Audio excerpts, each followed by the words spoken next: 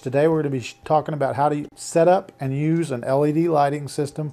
We're going to use a 4-light system, and we're also going to show you how to use the Color Mist control pack so that you can control the LED lighting system.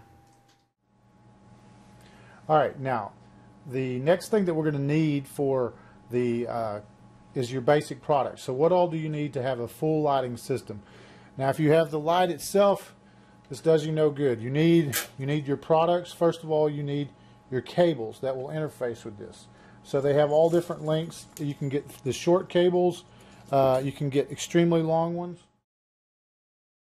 You can get like this up to 50 feet, 20, whatever you need specifically to go for your in and out ports through your outlets.